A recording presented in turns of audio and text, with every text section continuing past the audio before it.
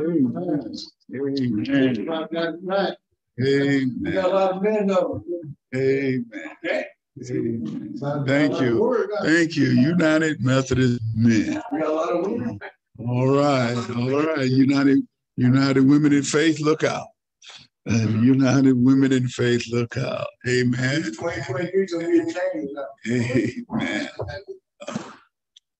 Let us pray. Heavenly Father, we're thankful, we're grateful, oh God, that you have given us all a story to tell as a witness of just how good you are.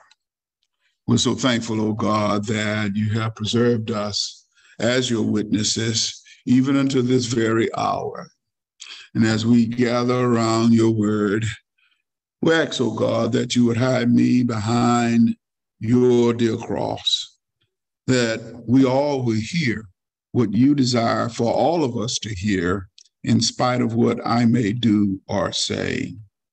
In the name of Jesus, we pray, amen. Our gospel lesson for today comes from Luke, the 14th chapter, specifically the 33rd verse. It's part of the passage of scripture that was read this morning for our New Testament lectionary. And this is taken from the Amplified version of our Bible.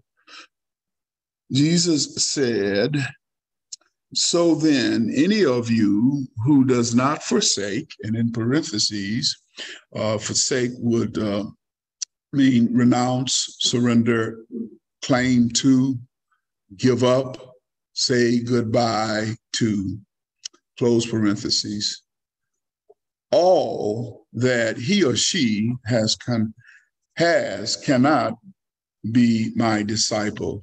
Let me read that again without the parentheses. Jesus said, "So then any of you who does not forsake all that he or she has cannot be my disciple." For a few more moments, we'd like to share words around this thought. What part of all are you and myself still holding on to? What part of all are we holding on to, still holding on to? As Christ's disciple, we are demanded to give up all, say goodbye to all, in comparison to the priority over choosing God or choosing anything else. What part of that all are we still holding on to? We give our lives to Christ. We give our lives to a cause, but at what cost are you willing to give all? Or do we choose to give what we want to give or what we assume that God cannot handle for us, that we must be involved in the process? This passage of scripture is for everyone, including those who are already following Christ. You will note that Jesus addressed the crowds when you read this passage of scripture.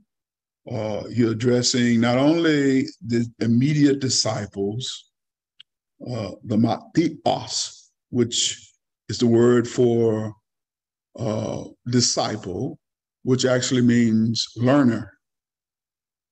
You're a learner. They're learning. They are pupils of Christ.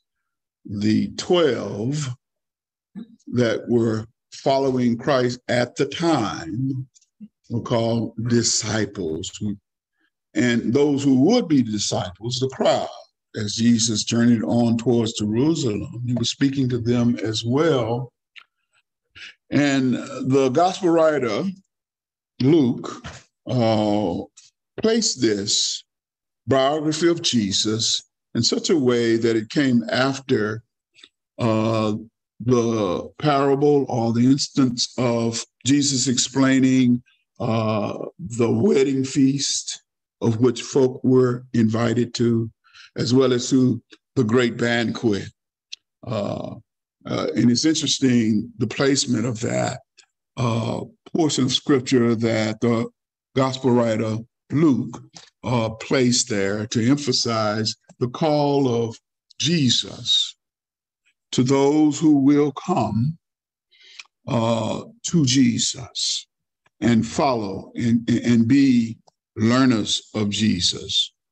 You remember in the 11th chapter of Matthew, Jesus says, "Come unto me, all who labor and who are heavy laden, and I will give you rest.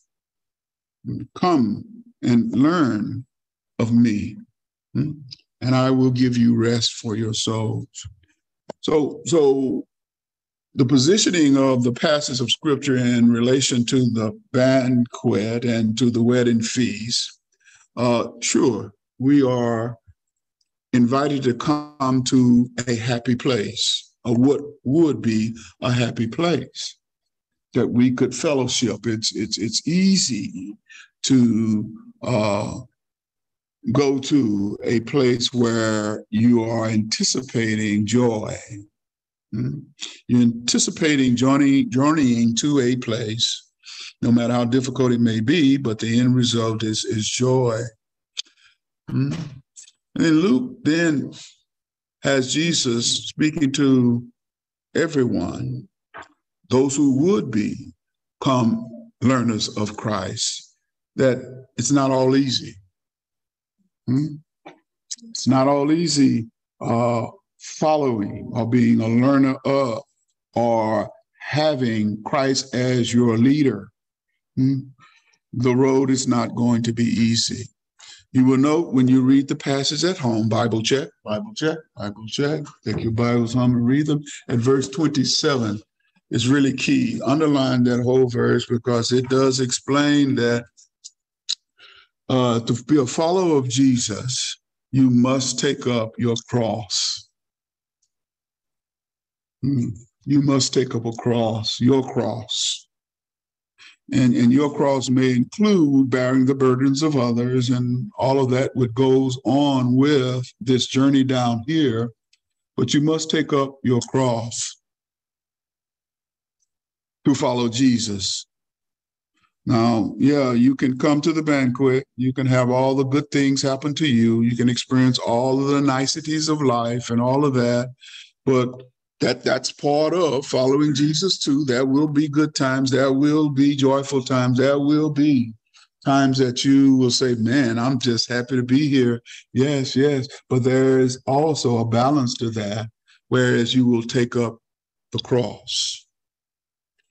And in taking up the cross, the disciples then and would-be disciples knew that type of language to mean death.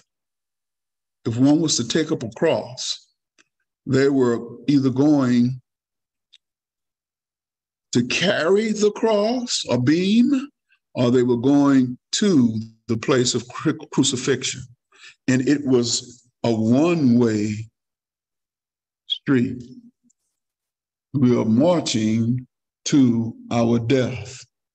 We're taking up a way that leads to sure death. And that is a cost that Jesus then gives examples or parables of those who are trying to build a building, okay, and not considering every aspect and or cost that goes into building that building. It's a conscious decision. Or if you were a king who only had 10,000 soldiers to go out, and whether it's a good idea to go out and fight against an army that is twice your size in number. All of these are conscious decisions that we must weigh when we decide our own free will to follow Jesus or become learners of Jesus. That it's not going to be rosy all the time. It's going to be difficult when following Jesus. It's going to require that we give up some things that we want to hold on to. And the question is whether or not we can afford following Christ. It also puts the question, can we afford not to follow Christ? And one must make it up in one's mind about the cost of that. Are we willing to give up what we want in life to follow Christ? To commit our ways to learning of Christ and to practicing what Christ says for us to be disciples or children of God and behave in such a way that it is a witness to others so that they want to follow Christ as well. I would submit to you when the good times are just rolling in and things are going well, it's not that difficult to encourage folk to come with you. Hey, we're going to have a party. We're going to have a good time. We're going to have good fellowship, good food. Everything is going to be fine. We've got a party going on. Come over. All right. And more times than not, people will say, yeah, I want to go and have a good time with you. But tell somebody, you know, we're going to Calvary. We're going to be crucified. We're going to be talked about. We're going to a place or we're going to journey where people will misunderstand us. People will persecute us. People will do all sorts of things to us. Do you want to go with me? And that person must decide whether or not the cost is too much to come along with you. No, I'd rather do something different than follow the path that you're on. Because the path that you're on requires too much of my time, perhaps too much of my prayer or concern. It overwhelms me on how I need to forgive those folk who are unforgivable. I don't want to go that path. The cost is too great for me to follow this Jesus who says, love your enemies, to sacrifice. And if someone wants you to go 1 mile, then go 2 miles. No, that's difficult. That's too much of a cost for me to follow Jesus. But yet Jesus says, in order for you to become a disciple, a true learner of following the way, and Jesus said, he is the way, the truth, and the life, then it's going to cost you something. It's not going to be easy following God. It's going to rub your friends the wrong way. It's probably going to rub you the wrong way on the things that God requires for a relationship, a right relationship with God. And we are individually called upon to give up things that would stand in the way of true fellowship with Christ so that we can become as Christ would have us. So think about the all. And I know this passage of scripture, you can look at, sure, the cost of building a building, and sure, going out to fight a war that you may not can, all of that. But there are some things in our lives that we continue to hold on to that prevent us from following Christ. You remember the rich young ruler who apparently had a good checklist of all the things that he did in terms of following the 10 Commandments, all of that. And then Jesus zeroed in on the thing, there is something left for you to give up, something left that is lacking in your life. You need to sell everything that you have, give it to the poor, and then come and follow me. And that rich young ruler left away very sad, still contemplating whether or not the cost of following Jesus was too much for him. What is it in your life that you can think of that you want to hold on to that is impeding your way of following Jesus more closely? What is it about how we go about our day even that suggests that we are still holding on to things and to people that we allow, that we make a conscious decision on not becoming closer and closer to the Lord? The people in your life, the loved ones in your life, those whom are things in your life, those that you hold in high regard, is it equal to God? Is it more than God? Or is it, God, I give you a piece of this person. I give you a piece of what I own, but I want to hold on to it because it's me. It's my life. It's something that I identify with, something that makes me me. And you're asking me, God, to give me up unto you. And we all struggle with that. We all struggle with me giving something up for Christ. It is a struggle. I would rather give God, and that's a good thing to do. Yes, but I want to hold on to it because I would be out of control. I wouldn't be able to cuss somebody out, and feel good about cussing somebody out, right? And then ask God for forgiveness. How about that? But and you know how we do. We hold on to stuff that makes us more comfortable with ourselves and what we think with others. I will forgive, but I won't forget. Because I want to hold on to that because I'm just comfortable with my contention with you. I'm waiting for you to ask for forgiveness because that will make me feel better about forgiving you. We don't give all to Christ. We don't give all of our concerns about our health to Christ.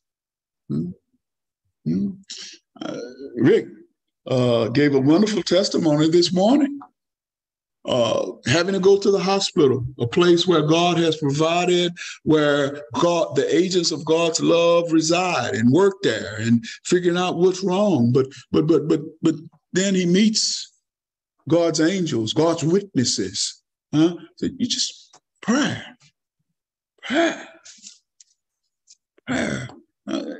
Did you give it all to Christ? And just prayer will heal you? So we have a hard time of giving all of ourselves to Christ.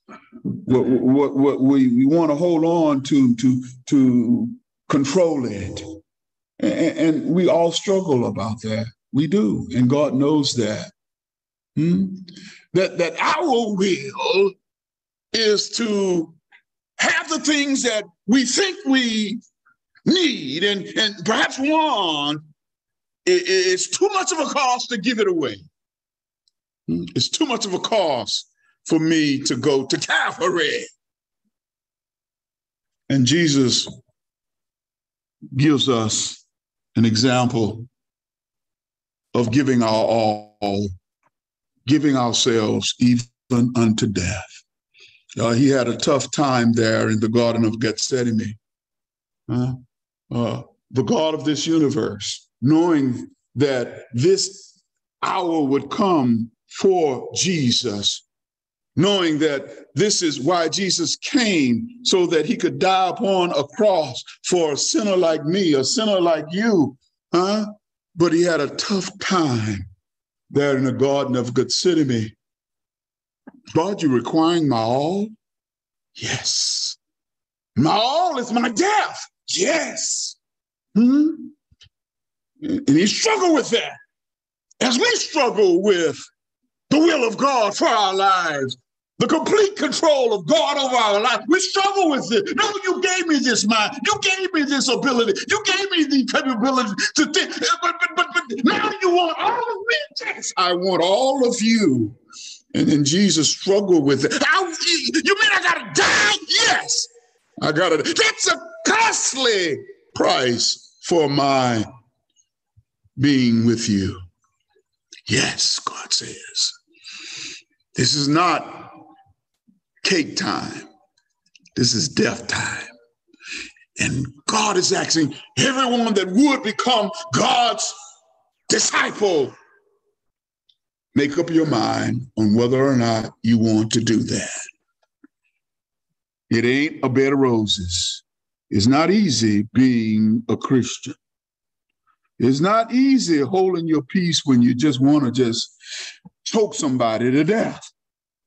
It's not easy being long-suffering with a person just don't want to listen. It's not easy forgiving a person who you know does not appreciate forgiveness. It's not easy being a follower of Christ. It's not easy praying for your enemy. It's not easy sacrificing time and time again for those who are unpreached. It's not easy working with folk who is like someone out of hell. It's not easy.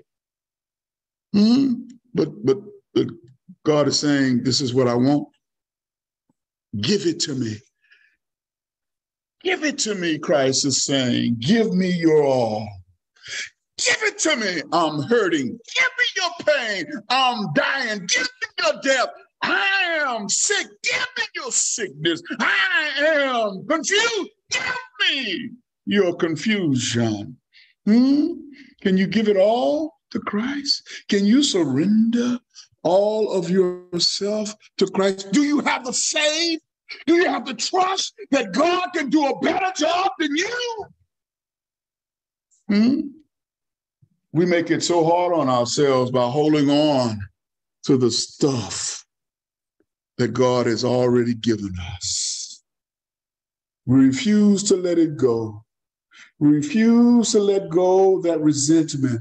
We refuse to let go whatever that's keeping us from being totally trusting in the Lord God. Even our grief, we refuse to let our grief go. It makes us more comfortable to grieve and cry over loved ones that have passed and having a good time in glory already. We refuse to let it go when we're worried about a loved one who's out there drifting. We want that. It makes us feel more human, if you will, about this is a worry that I have. God, you may not know how I feel, but the record has it that God knows the very secrets of our hearts. God knows better than you know about yourself, what's in your heart. And God knows what it takes, that you can't bear it alone, that you know not better than God. And God is saying, give it to me. If you want to be my disciple, then give me your cares. Give me your tears. Give me your pain. Give me your anguish. Give it to me. Give it all to me. Trust me that I will do something that you never thought could be done. Amen. Trust me to open doors which cannot be opened. Trust me to part the Red Sea for you. Trust me to heal you. Trust me to deliver you. Trust me. Are we still holding on to stuff that we should let go to be a true disciple of Christ? This is a loving, trusting relationship. God has promised never to leave us or forsake us. Trust that. Even though you're in the valley of the shadow of death, trust that God is still with you. Even though when the doctor says no, listen to the yes of God. Are you still holding on? What part of all that God has placed in our lives, are you still holding on to it?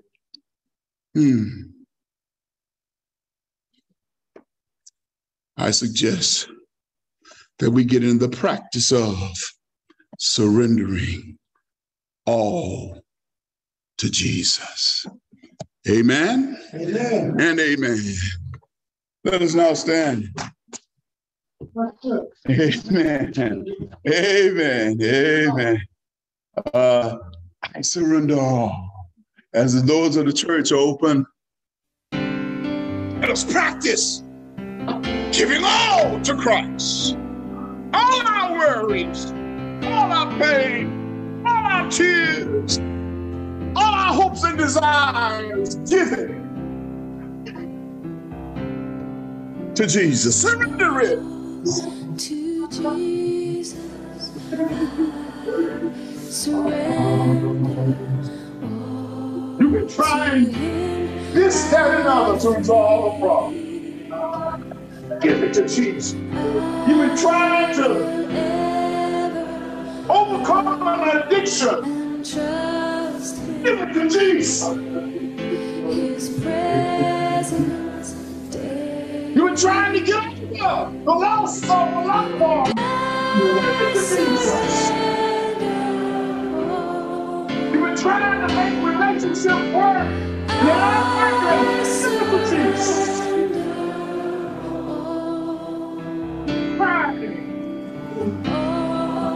To thee, my blessed Savior, I surrender.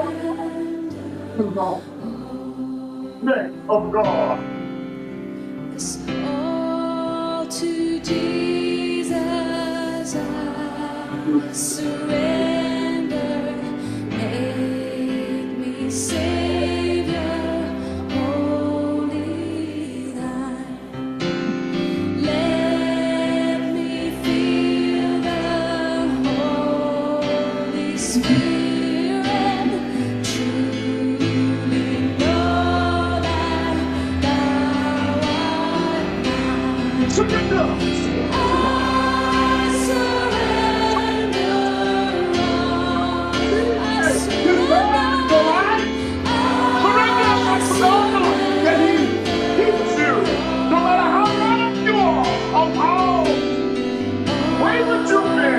And he will receive you unto himself. Surrender it to God. Your failures to God. Yes. Fill him with your Holy Spirit. Power him, O God. That he possibly can. So that the world will know that you is yours. What are you ashamed about? Whatever you regret about, give it to Jesus. Surrender it. God will work a miracle for you. Let thy blessing fall on me. I surrender all.